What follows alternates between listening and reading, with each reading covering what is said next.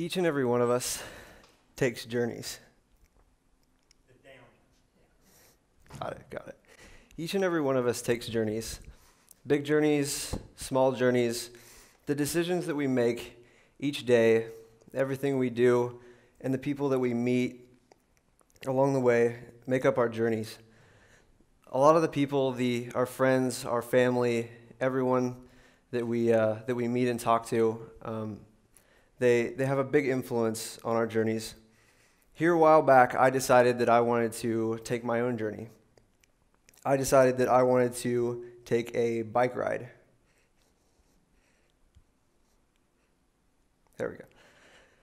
Not just any bike ride. I decided that I wanted to undertake a 2,000-mile bike ride down the West Coast from Vancouver, Canada to Tijuana, Mexico. This is called the Pacific Coast Bike Route. The Pacific Coast Bike Route is one that stretches through the Redwoods, the Oregon coast, and I decided that I wanted to do it with my roommate at the time. Our plan was to pack up everything on our bikes and to take the journey over 2,000 miles. It would take us about 28 days to finish the bike trip.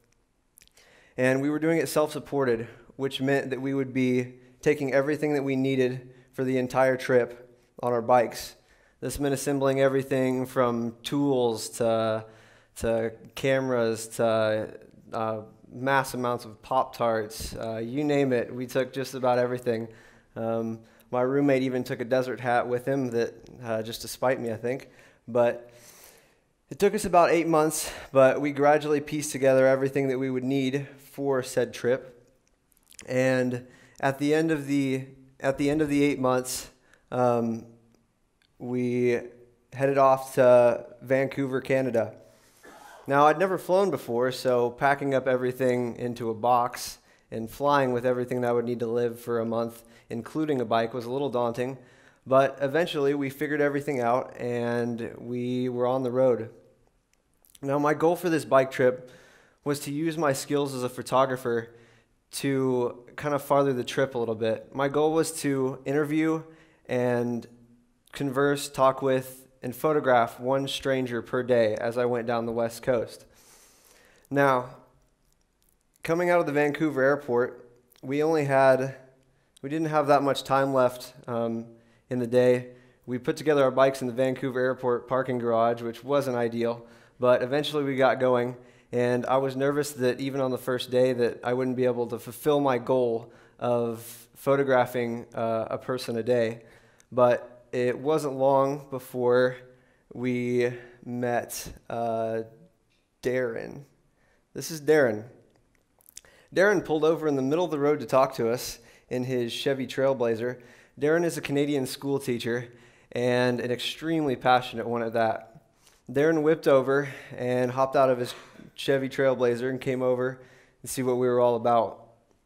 I learned that Darren was born and raised in the area and had a passion for adventure and for his students as well. He took a video of us before we parted and talked about how much adventure played a role in his life and how much his students could use it to further their lives as well. And when he found out that we didn't have enough money, or that we didn't have any Canadian money, and didn't really know where we were going to get any, we were well prepared, I can assure you. Darren actually gave us, unbeknownst to us, plenty of money for at least a couple of meals. I was extremely glad that Darren was the first person that we met because he was way more passionate about our journey at that point than we were. Moving on, we met Bill the Jerky Guy.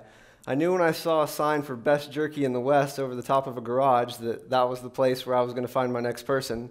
So I wandered over and I met Bill the Jerky Guy. Bill, of course, as you can guess by anyone who sells jerky out of the garage, is a wheeler and a dealer. And when we asked Bill why his jerky was the best in the West, he went through all kinds of stuff about the ingredients and where they were sourced from. And so, of course, we left with quite a bit of jerky. Bill was very happy, but he was the next person that we met. Farther down the road in Oregon, when, again, we were very well prepared, the sun was setting and we were standing on a pier out in the middle of Oregon not quite knowing where we were going to sleep for the night. And Pat came along at just about the perfect time. Pat brought us into his house, fed us, and told us stories. We learned that Pat had also biked quite a bit. And by quite a bit, I mean he'd spent a good portion of his time cycling in the Arctic Circle, where he would do the Inuvik route, which maybe not my first choice, but Pat really enjoyed it. He'd done it at least a couple of times and had pictures and remnants of the trip hanging all over his apartment. He was an extremely gracious host and saved us in our time of need. In Pier 39 in Astoria, we met Time Bomb Tom Hilton. Tom was a character in himself, and he sold live Dungeness crab at a little shop called Hanthorn Crab in Astoria, Oregon.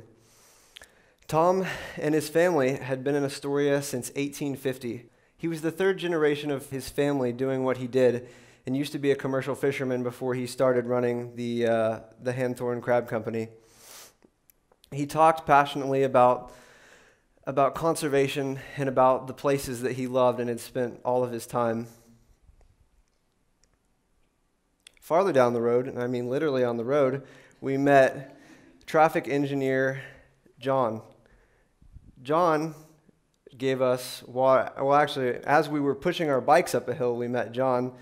Being Kansas kids, we did this a couple of times. But John gave us water and some candies from a local confectioner, which at that point we were getting pretty hungry, so we were very happy about. But John had also biked all over the place. He'd spent time in Europe and all over the world cycling, and he loved to use his abilities as a traffic engineer and his pull to make the roads safer for cyclists. Now we get into some characters. If you spend all of your time for a month riding a bike, you're going to meet some characters. And these people definitely fall in that category. As we were stopped at a bridge in California,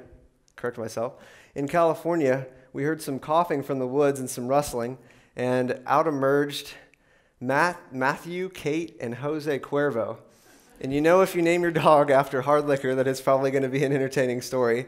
So we talked with Matthew, Kate, and Jose Cuervo for a little bit. They had grown up in Monsanto, California, and Kate was extremely giggly and happy because she had just gotten a job at a local dispensary. Kate giggled, and Jose Cuervo pretty much just quivered the whole time. And all in all, it was one of the better lunches of the trip. Very entertaining, I can assure you. And this is Teacher Jim. Don't know a whole lot about Teacher Jim. I managed to get his photo and talk to him a little bit at a brewery in Oregon. After a cold day of cycling, we stopped by to grab a beer, and Teacher Jim was there. Teacher Jim told us a couple of stories, promised that we could stay on his houseboat, and then sadly wandered away before we were able to stay on his houseboat. It's a sad day. This is Bob and Gary.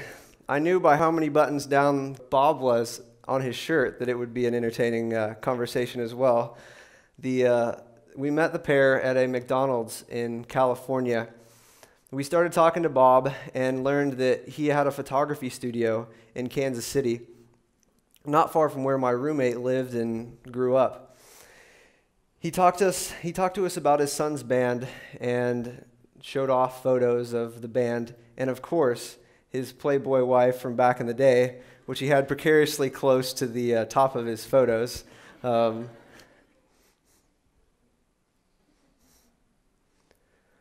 In California, we met Ed and Sherry. Ed and Sherry helped us in a time of need as well.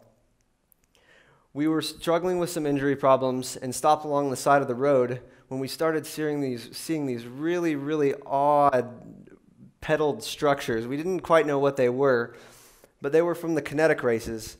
The kinetic races are dubbed the Burning Man of cycling and are a series of human-powered sculptures that people build and use.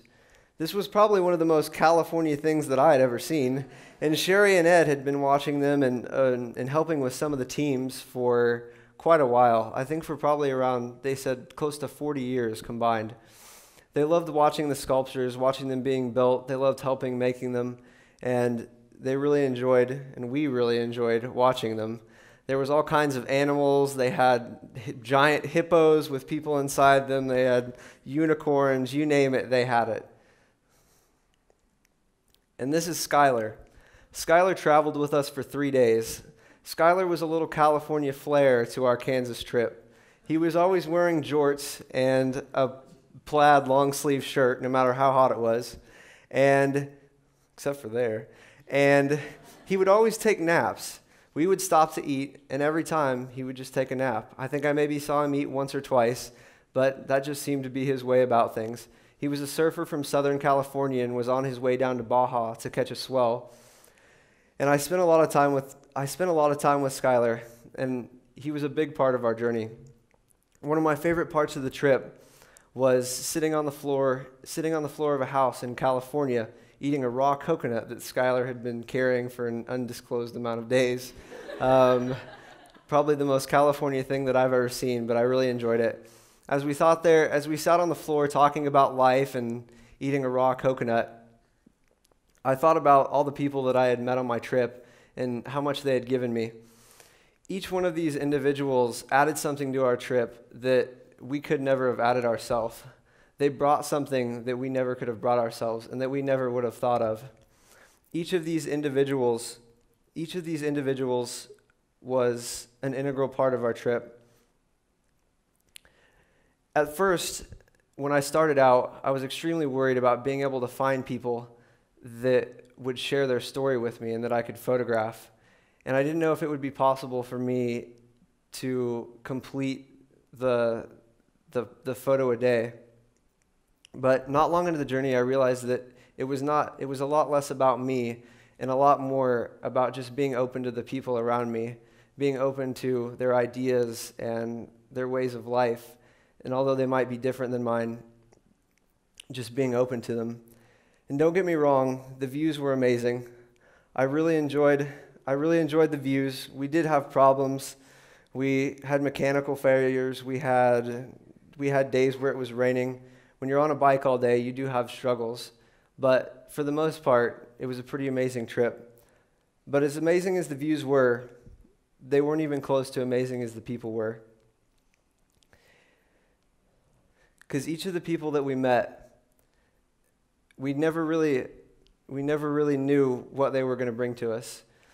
The community, the long-distance cycling community, is one that fosters generosity and kindness like none other that I've ever seen before. We had people buy us hotel rooms when we had nowhere to stay and when we were having injury problems. We had people, complete strangers, invite us into our house when we were having troubles.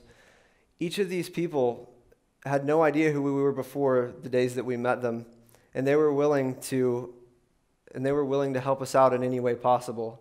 They were willing to show us into their homes, to give us food, you name it. Each of these individuals played an integral role, and this is just the tip of the iceberg.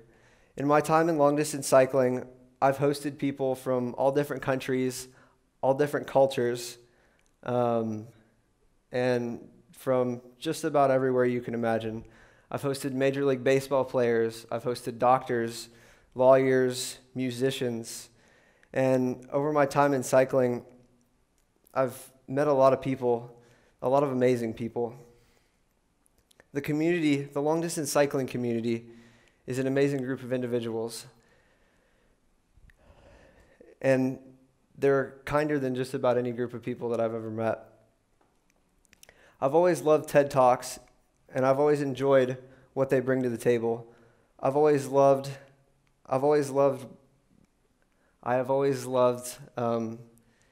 the ideas that are brought forth about community and about how helping people enriches our lives and just the ideas brought forth through that. But my idea for this trip wasn't a new one. There's a lot of people who do the same exact thing in a lot of different places, but it is a powerful one. Each of the people that we met changed my life in some way, just as I hope that they changed mine. And if I would give something to you guys today, it would just be to be open in your community and allow diversity and other people's journey to affect yours. You never know what you might get. Thank you.